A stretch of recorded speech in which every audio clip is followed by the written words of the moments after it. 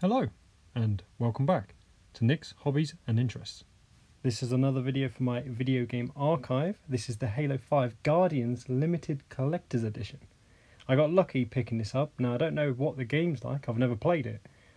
But yeah, in my local town, local little cash generator had this on display. I saw it, it was about 60-70 quid. And I thought, yeah, I'm going to buy that. We're going to start with the steelbook inside. This one right here, the one with the, in my opinion, the Division logo on it. It's obviously not for copyright reasons, but yeah. The first thing I'm going to address right away is, again, this is another one where you just get the game in a digital format. What happened to the physical copies? I mean, how much does it cost to just manufacture another copy, a physical copy of the game on a disc? Come on. This happened with Horizon Forbidden West, and now I've picked this up, and yeah, no physical copy of the game, just a digital download. What is going on? Okay, rant over. Let's move on, shall we? This little green packet right here. Before we get to it, actually, there's one other thing that's kind of cool, but I'm not also going to assemble it, purely because, if I'm honest, I'd rather leave it for somebody else. And that is a 3D laser cut model that you can assemble.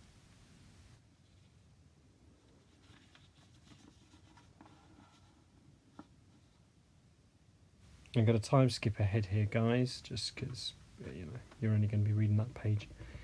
Let's jump to this little thing. I think, is this meant to be something from the game, because it's like an operation order status or something like that, as you can read there. Operation order, authentication, etc. They're kind of cool. Yeah. We'll move on to these. They're like playing cards, if I'm honest.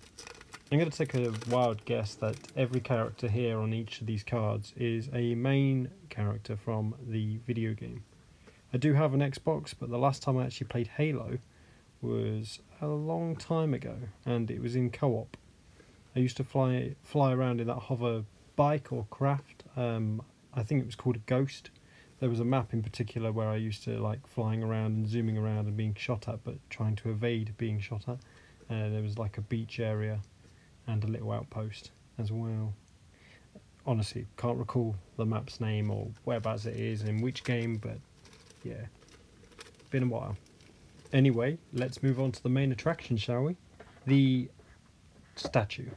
Now this does have a magnetic base. I'm going to do my best to demonstrate it working, but it doesn't really look like it, does it? It looks more like I'm pushing it against it. Be aware, if you are keen to buy this, the magnets are only located in the base, not the archway. So when joining the two together, the top where the arch is always going to be loose and the weaker part of this entire statue. I say statue, I guess it's also a diorama. It does come with a base and some surroundings, so yeah, you could say diorama instead. As this is quite big and it's taking up a lot of space in the light box, I did only take more still shots than anything else. So yeah, I'm just going to run you through them all, try and show it off the best I can. Naturally, I couldn't do any unboxing on camera because the light box was too small to actually unbox this live or even recorded. So yeah, I had to actually unbox it separately off camera.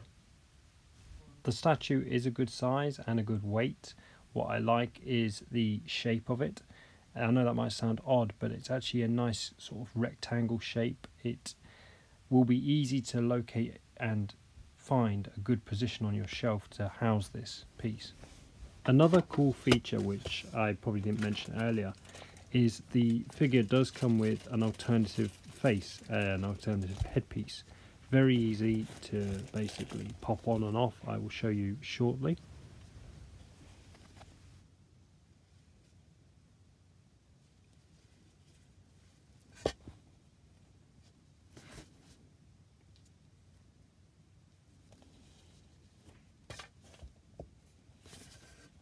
We do get a couple of other additional pieces. I assume this piece in particular goes on the bottom, as it's got the soft padding basically to keep something sturdy. And then we have, I think, another scenic item, and that will be placed somewhere, I guess, on the statue itself. But I'm unsure where, to be fair. So it's just going to go back in this little compartment and be basically tucked away again. We'll have a couple more still shots now from the back. I think there's definitely one cool one, and that's as if you're running up behind them as well. Let's say you're about to take a jump, like when they do, like I think it's the seals, they jump out of a plane, don't they, into the ocean, something like that. It's this shot here. I really like that. The pose they're in, the position they've been sort of placed in, I think is really cool. Like you say, it is an action pose, as if you are going through an archway, out of a door, maybe dropping out of a helicopter. It is that kind of initial, combat pose, isn't it? You've just landed, or you're just exposed to the elements and about to basically engage in combat. I really like it. If it was a Call of Duty game, this is what I'd expect, but instead of an archway from a sci-fi universe, I would expect it to be the likes of a helicopter of some kind. But anyway, I was going to show you the head sculpt. Let's switch this out, shall we? Excuse my long blonde hair. The way I'm filming this, my head is literally just behind the camera. So every time I land forward, my hair just gets in the way. I need a haircut big time. It is easy enough to do. Just give it a little wiggle and the headpiece will just pop back on, as seen right there. I didn't want to cut it because the moment you see people are cutting their videos, you know something's more challenging behind the scenes, so that's why I tried to do it all in one go. But here, a few more still shots with the new headpiece, or the secondary headpiece, the additional headpiece. I can't really review this as a game because naturally I have not played the game, but as a statue review, I'd have to say it's a 5. It's a very cool statue, one you'd be eye-catching on display. It's a good size, good weight, cool poses, and if it made someone who doesn't play Halo actually pick it up, either I'm a fool, or, in my honest opinion, and do please forgive the language, I don't curse often on my channel, I think this is even the first time, but in my opinion, it is a fucking cool statue. I truly cannot decide whether to keep it or let it go. A real Halo fan will appreciate this, I'm sure. Whether the game's crap or if it's brilliant, I'm not sure. But if I can appreciate the statue, if I think this is awesome, surely somebody else is going to love it even more than me. So I really can't decide. If there's a lot of interest and people are really wanting to get their hands on this, I'll let it go, because it really seems unfair. Otherwise, I'm tempted to keep it and put it somewhere. I'm not sure where, I'm running out of space big time, but if I can do this attic conversion and basically expand my storage and also have a lot more stuff on display, yeah, I'll hopefully find a home for it. But otherwise, yeah, I'll end up selling it. So yeah, if there's interest, I might possibly let it go. I don't know what its true value is without doing any research, but I know what I picked it up for, and as long as somebody paid for shipping, I'd let it go for what I paid for it. I think, I forget whether it was 60 or 70 pounds, but honestly I looked at the price and saw the statue. I was like, yeah, I'm gonna buy that.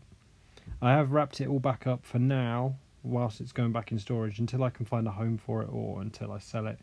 Yeah, it's all wrapped back up in its box. But yeah, as it goes, yeah, 5 out of 5. Really think it's awesome. And yeah, I can't speak for the game, so don't ask me to.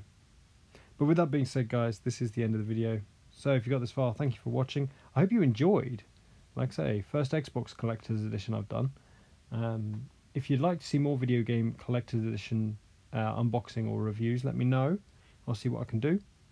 But yeah, as always, like, share, subscribe, ring the bell if you wish, comment below, and take care.